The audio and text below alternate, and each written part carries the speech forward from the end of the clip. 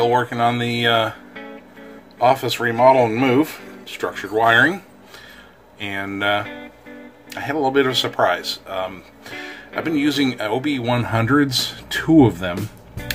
They're voice over IP adapters that work with Google Voice. They allow me to have phone lines for free, basically. I paid about $30 for them about 6 years ago. And recently, Google has made a rolling change to Google Voice. I noticed a couple of weeks ago, and things have been hectic, so it's probably been longer than that. But I noticed a couple of weeks ago that my phone lines were dead. Started looking around. Sure enough, the Google changed the security settings in Google Voice for your ability to connect to it. The obi202s are old enough that they're past end of life. Obi is not supporting it. They're not releasing new firmware. They're just, you're stuck with it. They were cheap, and I was wanting to upgrade to an obi202, which is the latest model. It has 2 phone line, the ability to connect to 2 different phone lines, 2 different Google Voice accounts. One of them I use for voice, one of them I use for faxes. And so I ordered an obi202 on B&H Photo Video. It just came in, and well, we're gonna unbox it and set it up. Here's the box as it came from B&H.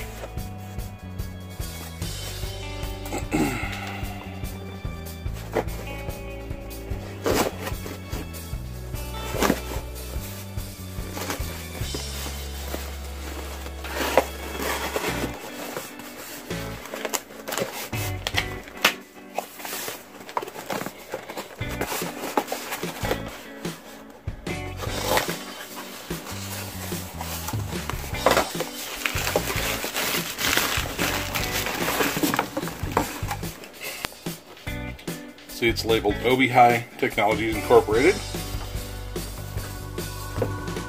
www.obi202.com is their website.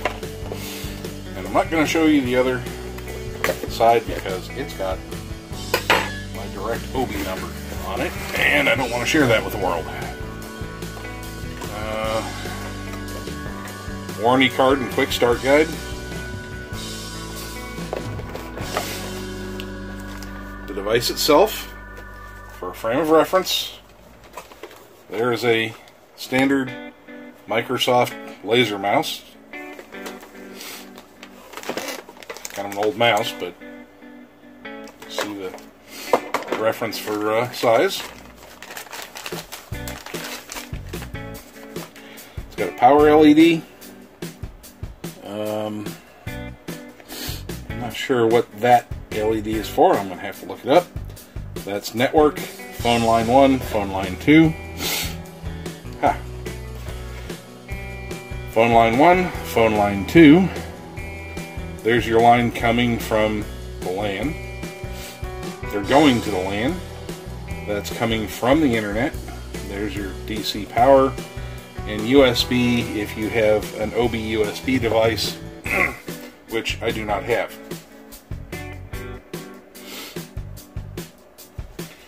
And this is clearly marked no emergency calls. Sign up www.obitalk.com.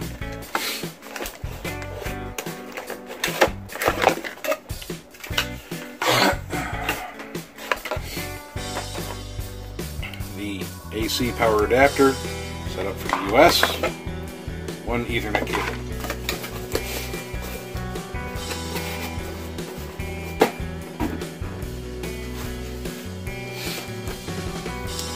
Okay. So, hardware connection. It's pretty simple. And I'm going to be a little... You can see I've got cables strewn everywhere here.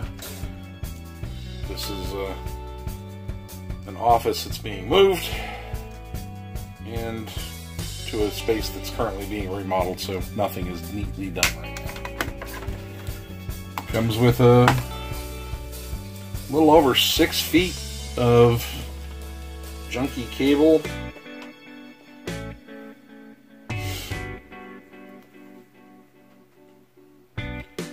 That is a Category 5 cable. It's not even 5E. So the cable they provide you is not even capable of gigabit, but then again, this device doesn't communicate at gigabit either. It's a 10100. So make sure your router or switch or whatever talks at 10100. You plug your network. There's your uplink. That goes to your router, switch, modem, what have you. That's what's facing the internet. Power just plugs in, standard wall wart, and we're going to plug this into just a regular 110 volt AC power supply. Phone line 1, in my case, just a standard cheap black desktop phone, goes into phone line 1.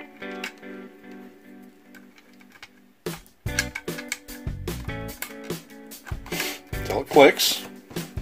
Phone line 2, in my case, this black line goes to my fax. Clicks in. Now, let's install this up by the router.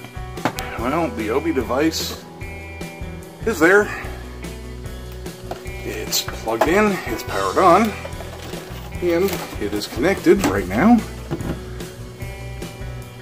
to nothing other than the phones and power. There's your Ethernet cable. You want to plug it in. I personally like having my VoIP adapters hung right off the router. I don't usually connect Ethernet cables that way, but here we are. Okay, now we connect via software. The next step in the process is to make a test call to the ObiTalk network. Simply dial **9 222 222 222 and wait for a successful response. Once you get that successful response, simply hang up. As the manual does such a good job telling you how to configure the device for one line, we are only going to cover the extras involved in setting up that second line. The first step is to configure SP1 that here is not configured. Now, if you go up a little bit, just over that you see set up Google Voice. That's not what we want to do at first. What we want to do is click the gear icon, which is your settings icon. From this pop-up page, we click on Set up Google Voice. This will take a few moments to build the next page.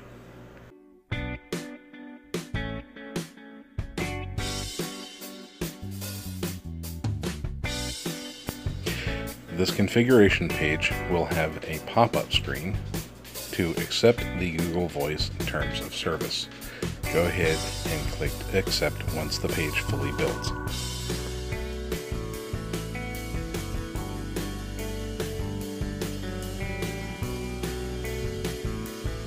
For this Google Voice account, we're going to deselect Phone 2 off of each of the lines. For primary line for outgoing calls, and incoming calls will ring on checkboxes. Then we rename the configuration name from Google Voice to something a little easier to remember, in our case, Voice Line 1. We are not using 7-digit dialing, we use 10-digit dialing, so we're not going to add the area code. We are not using this system for the service for a security alarm line, so we're not going to check that checkbox. And lastly, before we proceed to the next step, we simply click Finish Setup.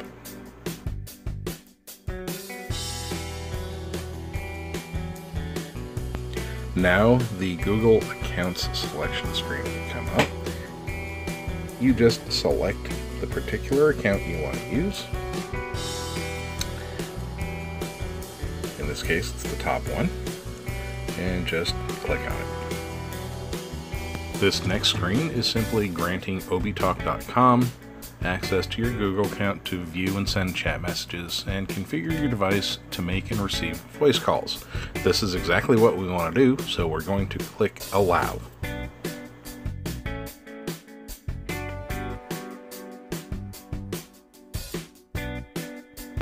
And now on the confirmation screen, we just verify that it's using the correct email address for our Google account, and we click Confirm. Back to the setup screen where we hit Finish Setup again. In the main dashboard screen, you can see that the system is going to take some time, 2 to 5 minutes or so, to get connected and everything synced up. You're going to go through a couple of stages. What you're looking for is the status under SP1 to say connected.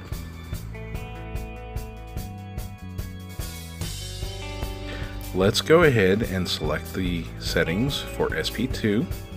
We're going to configure Google Voice here, and we're going to go through a fairly similar setup like we had before.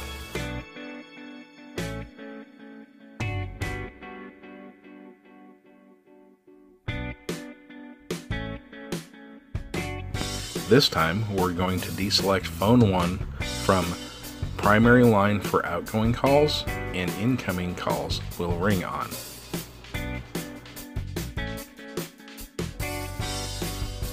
The configuration name will be changed from Google Voice to Fax Line 1.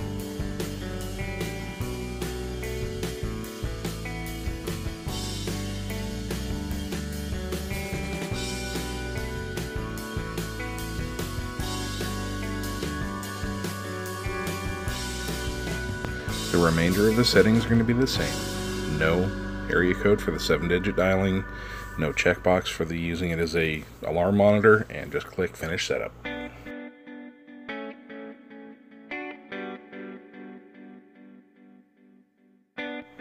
Proceed through the Google account selection like you did before, except selecting the secondary account for the secondary line. This way you have 2 separate numbers.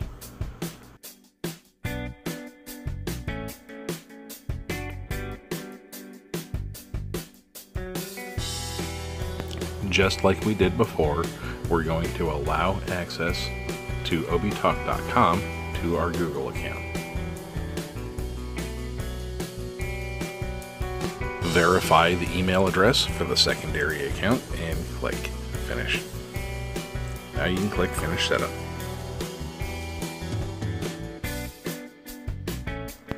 Back at the main dashboard, you can see we have SP1 and SP2 configuring. Phone 1 is assigned to SP1 and phone 2 is assigned to SP2, so they're not going to ring on those others. Phone 1 is the first port, phone 2 is the second port.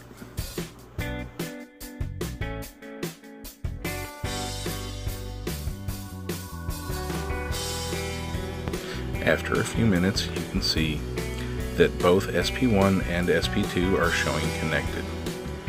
You are now ready to start making calls with your Obi device to other normal landline phones.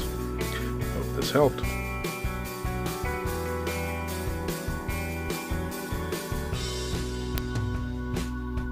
If you like my videos, remember to like, share, and subscribe to my channel.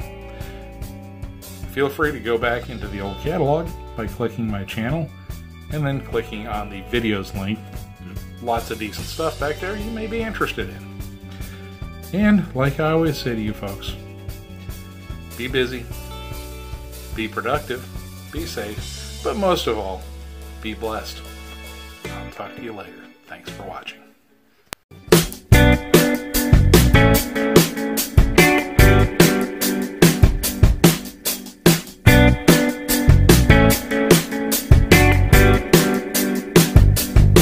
Bye.